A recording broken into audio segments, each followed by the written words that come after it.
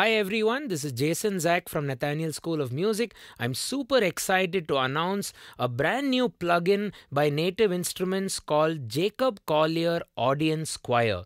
This is an incredible concept where, as you may know, if you're a fan of Jacob Collier, the 6-time multi-Grammy award-winning genius, he is performed in a bunch of places across the globe, and wherever he goes he has this audience choir thing going on where he gets the choir to sing specific notes and he magically controls the dynamics of each and every one of us. I myself, along with my family, ended up going for an incredible concert in Bangalore, so you should definitely catch him play live at a city or a town near you, because it's going to be a magical experience. So how it generally works is the choir, he'll just get you to kind of sing together and he'll point and then you just sing, and this is the result of that. So what the plugin does in its very basic sense is, if you hit any note on your MIDI keyboard or keyboard which supports MIDI, it's essentially going to trigger samples of these singers who are arguably not even professional singers. They are just the audience members who attended that concert from different parts of the world. So if I play a C, for instance, this is being triggered by all these locations: Madrid, Munich, Copenhagen. So he's mixed all those concert locations of all the singers singing from there, and you have this monstrous choir sound. So it's not an actual choir, a regular choir which gets sampled in a studio. It's the audience who watches the concert, and he does all of his arrangements, his cover arrangements and his originals, by getting people to sing. And you have to watch Jacob Collier live, you have to listen to all his songs. His new album got released very recently, so do check out Jesse Volume 4. We'll leave a link in the description.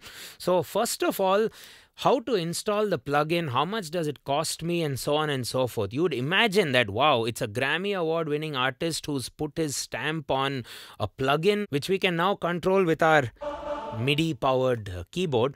Well, believe it or not, this entire plugin is absolutely free. You can get it right now, and to install it's really easy. You just have to install the plugin from the Native Instruments website. There's a link we've put in the description. If you already own Contact 7, well and good. It just loads itself right into it with a simple download procedure using the Native Access application, which allows you to install all of Native Instruments' software. So you can install it either as a person who already owns Contact 7 or other Native Instruments products, and this gets embedded into that, or else you can load it as a one-time user for free. You just need an account there on their website and you're good to go. So first things first, the layout of the keyboard while you perform the plugin, so to speak, or record it. If you observed in my intro performance, I tried to showcase most of the aspects, but not all. There's a lot more, so stay tuned. So the first section of the keyboard, somewhere from this G onwards all the way up, are all choir samples. So you can play chords, or you can just play single notes.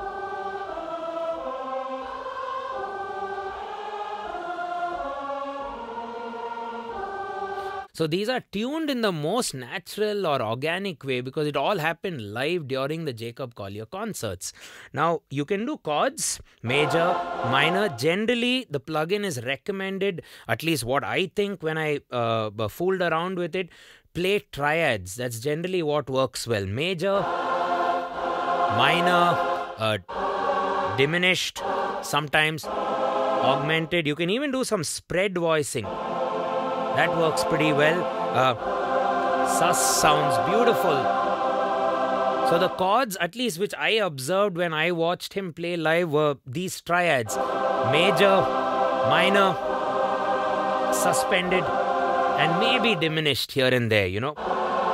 And dominants and all that don't sound so good. So I wouldn't say that the plugin has limitations. I would just say that this is generally what a choir would do, you know, in an ensemble. So that's what you pretty much have at your fingertips on the keyboard. So everything before C6 on the keyboard will be your single choir samples of multiple locations, multiple genders, or people of all ages singing the note G, which is insanely cool. That's probably thousands of people, I would imagine.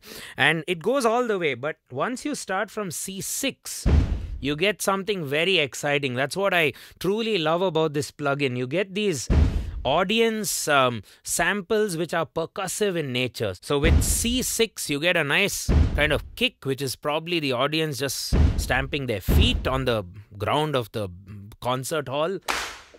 There we go. You have other percussion samples, claps, more, another kick, 2 claps, some snaps in there, in the reverb of that particular environment, of course, which you can control. Then you have some samples. Yeah, no, maybe, ping pong or something. Bing bong. That's what it says there. So, and then some silent samples there. Hopefully they add something there soon in the next version. And then here at the very last part of your 88 key piano, you will have just simple chords, triads. All the major chords are here.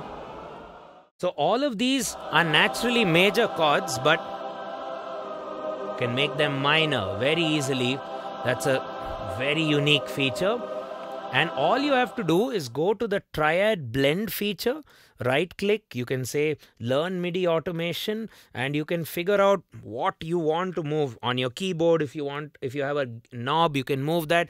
I have an external MIDI controller called the Cog Nano Control Studio. Pretty much anything which has faders and rotary encoders should work pretty well. So if you take that knob, pretty much makes major into minor. So in a nutshell, the keyboard layout would be single notes, percussion from C6, some sound effects,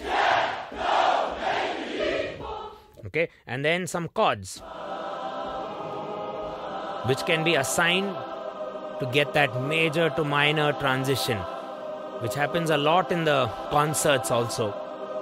Okay, so that's about 4 parts, you could say, for your keyboard. So what's really important with the choir is what syllables come out of our voices when we sing in a choir. That adds dynamics to the song, it adds flavor and adds meaning to the song. So a choir could generally go ah, e, oo, and maybe is another syllable. And believe it or not, this app has it all, and you can control all of them with just your mouse. So if I play you an F major chord, you can just take your mouse, move this slider, that's a full-on R, converts itself to an E, rounded, and this is my favorite. So you can kind of go from R to really easy. And you can program this on an XY controller. You know, they have a lot of options out there. So you can program this or do it manually. If you have to program it, they have a lot of already existing presets which are really cool. You just have to hit this play button. Of course, you have to also play and choose one of the presets. So I'm going to choose the O preset. Let's see how that works.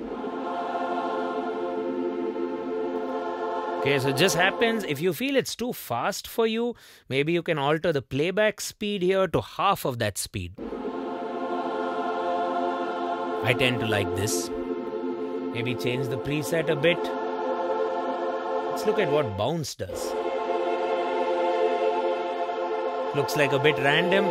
Or if you would like, you can do your own preset. You can do user preset. You can hit record. You can hit record and just move your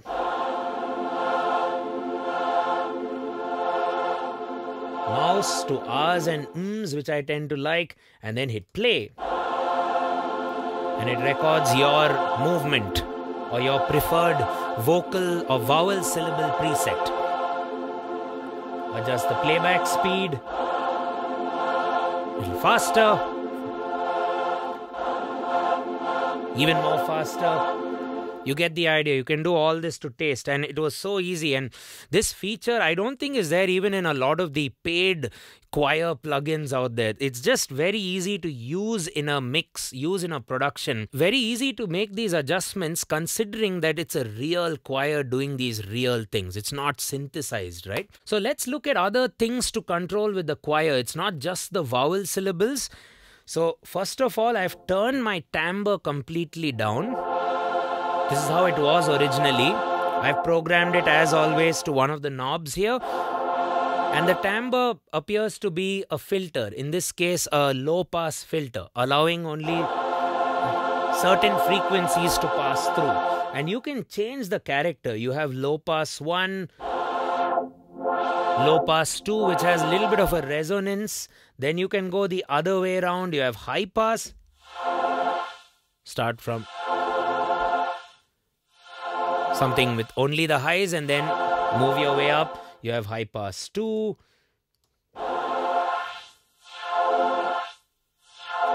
Little bit of resonance in there. And then you have something which I like a lot, band pass.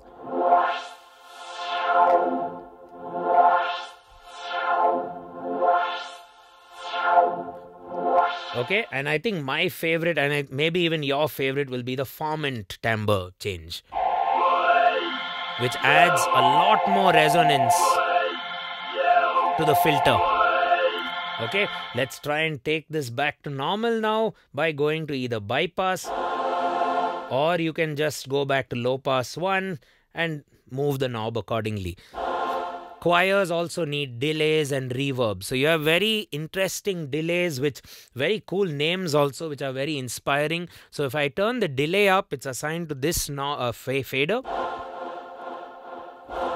That's a time delay, but it's also ping-ponging. So it's moving in the stereo field. And let's just try out a couple of presets. This is your classic one. I like the dark comeback. Hits you back rather strong. Then ethereal. It's a bit confusing. You can't even make out the delay. Okay, let's bring that back down and look at some reverb. It's a huge place, isn't it? Okay, and again you have some beautiful presets for, let's try out unusual plate.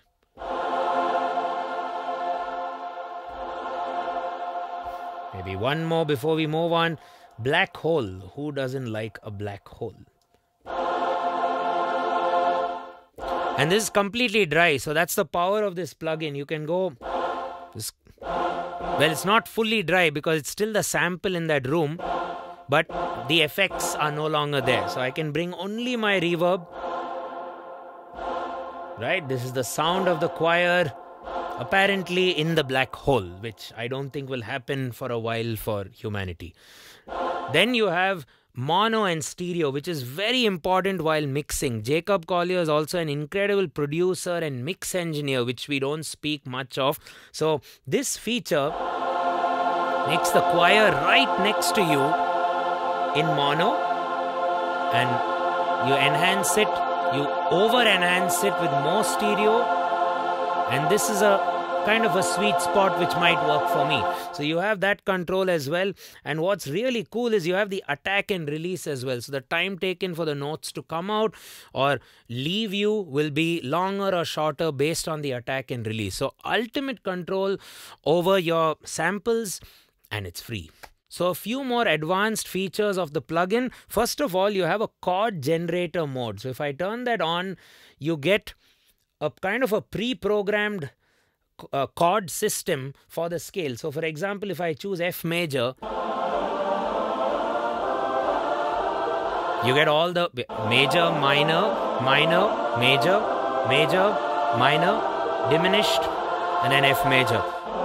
And the other ones also kind of work tactically well. See, this is an F sharp diminished, which resolves to G minor. So if you're not the world's best piano player, you can definitely rely on the chord generator, choose your key and choose your scale. You can also have a harmonic minor. So this is really cool.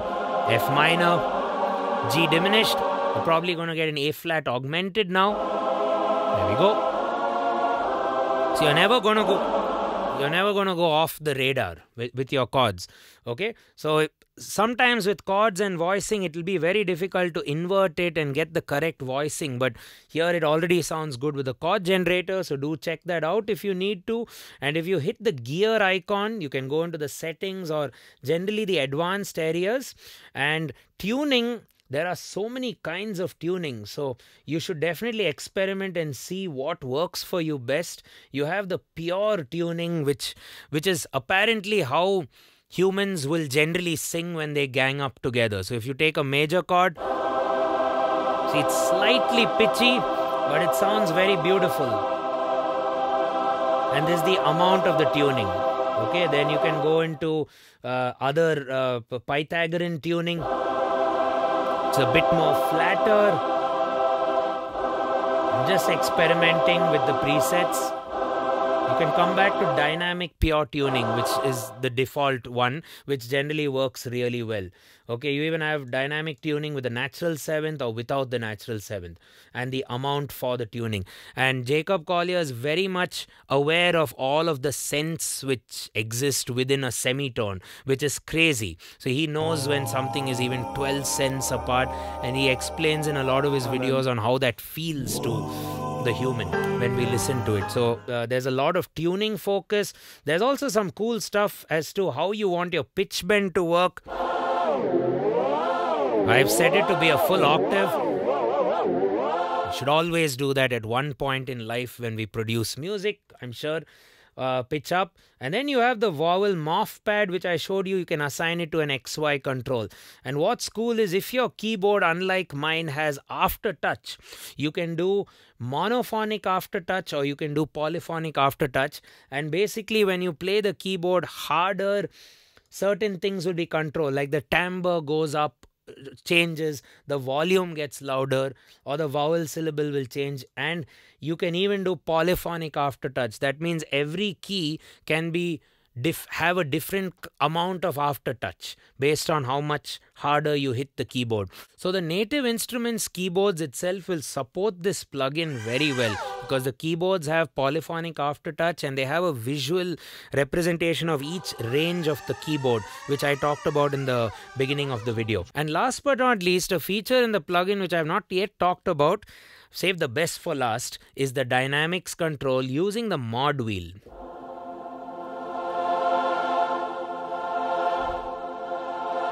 You can kind of even take a chord, hold down the pedal, and kind of automate this as you're producing, and that's full on. So vowel syllables can be automated with the XY control, but you can also generally automate the original intensity of the choir having sung that at that particular event. So that's F major, very soft. And then you can combine that with and ahs and all that, and you get some serious live control or live power.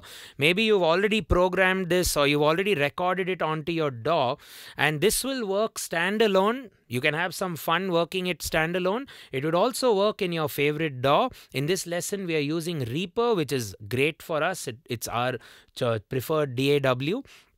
It can work in any software. What you need is Contact. You need Contact by Native Instruments. You will see this in Contact. You can find it through the browser or through in any which way. You can search for it. It will open up as an NKI file, which is a proprietary Native Instruments plugin format, you could say. Right, guys? So don't forget to head over to the description. The download links are available. It's an incredible plugin, and who knows what's going to come next. So stay tuned to this channel. We'll be reviewing a lot more gadgets, a lot more hardware and software gear. If you'd like us to do something, do leave us a comment. Maybe there's something which interests you. Maybe there's something you're struggling to learn or something you're considering to purchase. We can probably do a gear review video, which is not officially a gear review channel, but we definitely love our technology. We love audio and we love bringing it all together with the music we have to offer. Cheers, and catch you in the next one.